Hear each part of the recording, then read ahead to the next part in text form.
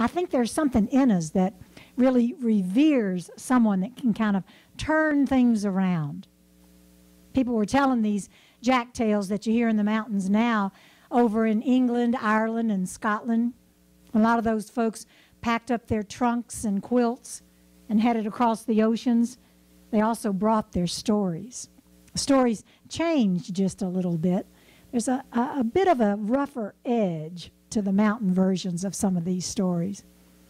But I'm going to tell you one that I first heard from Ray. Well, once there was a fella named Jack.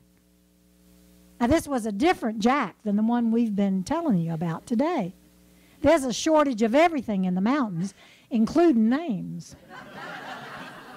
This fella, he's a big, stout-like boy, and they called him Big Jack. Well, work got mighty hard to find down where Big Jack was, pretty much like today for a lot of folks. And Big Jack decided he was going to go out and seek his fortune. So he got some wood in for his mama, dug up some potatoes, and told her goodbye and headed on off down the road. Now, he walked for a good ways. Boy, he'd worked up an appetite, too. He was hoping he'd find some work that night. He come to where a king lived. He went up and knocked on the door.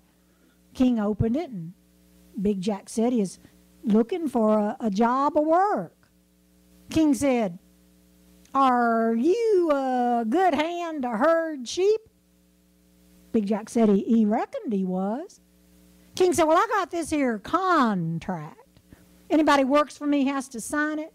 It says here that the first one of us that gets mad is going to get 3 strips cut out of his back, long enough to make shoestrings. Does that suit you all right?"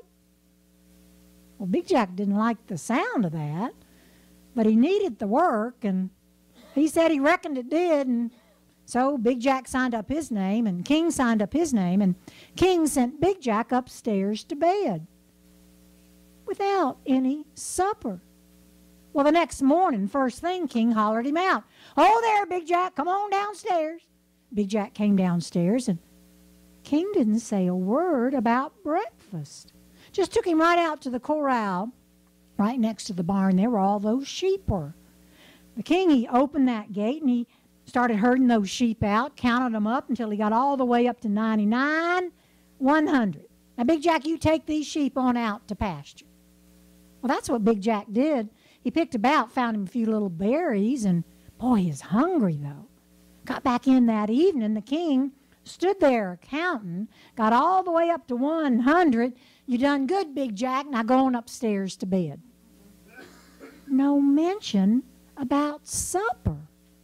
Well, this went on for 3 days. Big Jack is about to starve. That third day, he come in with the sheep. King stood there counting them.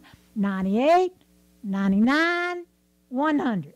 "You done good, Big Jack. You going upstairs to bed." Big Jack said, "King, ain't you going to give me nothing to eat?"